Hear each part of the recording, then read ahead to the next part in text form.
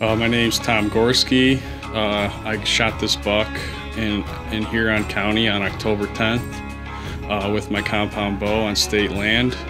I still remember it. I still get excited about, talking about it to everybody, and I still can't believe I shot a deer like this.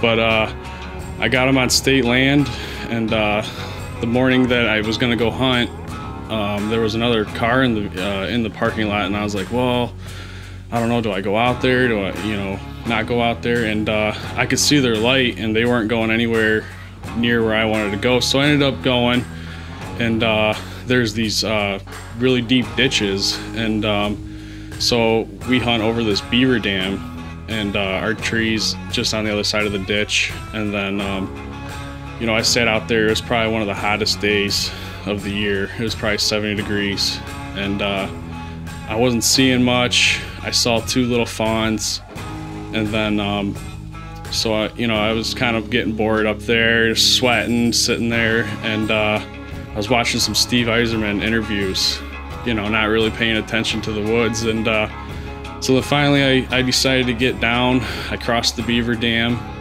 and I walk about 30 yards, and I look over to my right in this tall swale field, and there's two giant bucks walking right at me.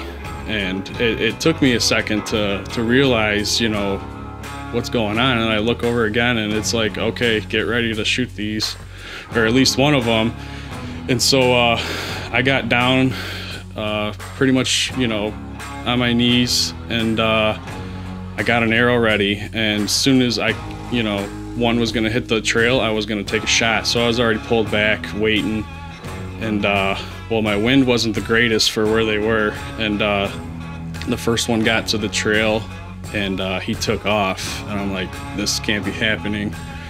Two giant bucks there. Well, the other one didn't know what was going on, so I stood up and I could see him, and I just waited long enough, and I let the arrow fly, and I ended up spining him, and I went over there to see if, where he went, because it was like all of a sudden, like you see this giant deer, and there's nowhere to be found. So I went over there, and I ended up putting another follow-up shot in him, and that was history. Don't have any pictures of him.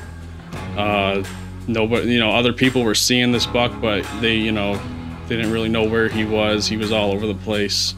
We didn't have him on camera. But yeah, it was a giant, and I love every second of it, and I'm so grateful to be able to harvest an animal like this.